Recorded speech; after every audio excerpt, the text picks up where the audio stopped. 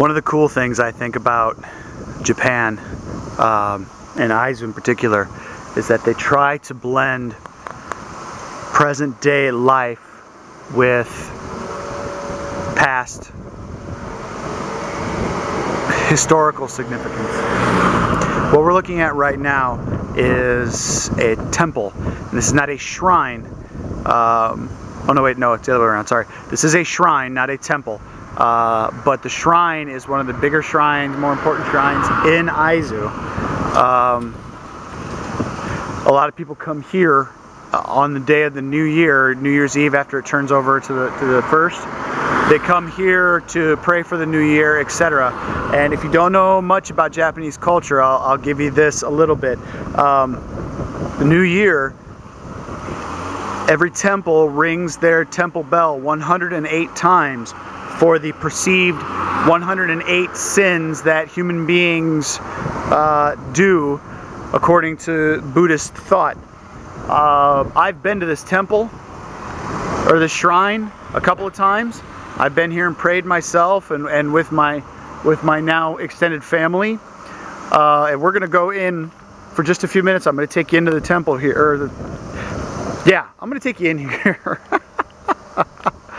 I just can't think or even talk even in English anymore. Alright, so see those two white pillars right there? Those used to be a gate, but thanks to that wonderful earthquake, the gate fell over, and it's really kind of, what's the word I'm looking for? I don't want to say morbid, I don't want to say surreal. Maybe I do want to say surreal, because as I was touring around with my mother-in-law not too long ago, Monday in fact, she gave me a book about all of the Tohoku region, which is the northern section of the main island of Japan, showing pictures of all the devastation and all of the damage from the earthquake and the tsunami, and a picture of that gate back there is in the book. It was really kind of scary. You know, to think that a place that I knew and have been to a number of times could take that kind of damage. The good news is the main area is still intact. So here we go. On now to sacred ground. Okay.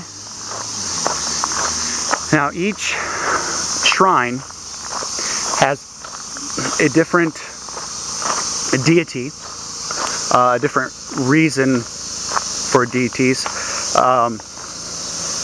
Some are focused on education. I want to have a better brain, I want to be smarter, etc. Some are focused on more spiritual concepts, i.e. I want to be more compassionate, I want to have a better understanding of children, parents, etc. And some are just for general prayers. But either way, when you come to a place like this, before you're allowed to enter the temple proper, you come to the fountain that's outside and you purify yourself. You wash your hands, you take the little ladles. See if I can do this on camera. You take the ladle and you pour it on your hands, okay, and then you take the ladle and you sip from it a bit, but you don't swallow. You spit it out outside here. So you're purifying your hands and purifying what you're going to say before you go and say it. And then outside the temple there's all sorts of different deities to pray for here. And you'll have to forgive me, it's been a while since I've been here, so I don't remember what everybody is and what each place stands for. But, ooh, that one looks like it got hit by the quake too. Huh. But almost every place has a little sales shop that sells fortunes, that sells Lucky Charms, etc. For example, over here, and here again, another example of differences between Japan and America. Self-service, put the right amount of money in here, reach in and get your fortune. Omikuji. Okay? These are all fortunes. And it tells you in some cases, like this one over here, whatever you pick up out of the box, that's what your next year or month or week or whatever is going to be like. I'm not going to try and translate all that, I'm sorry.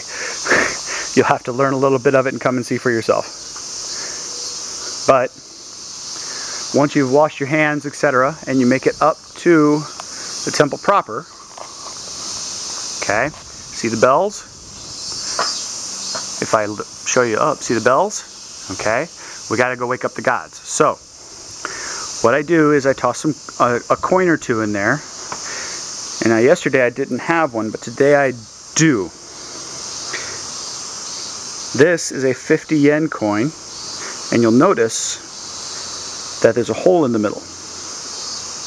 So it better represents a complete circle, you know, as a path going around the outside than, say, for example, a 100 yen coin, which has no hole.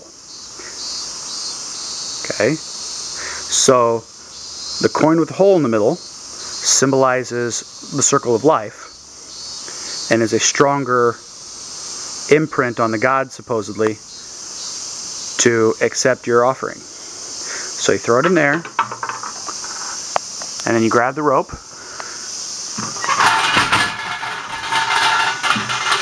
and you ring the bell, and here's where you would clap. Sorry, that was me clapping my arm. And bow. And pray. And then you're done. Okay? But a place like this has other places you can walk around. Pray for, again, pray for different prayers.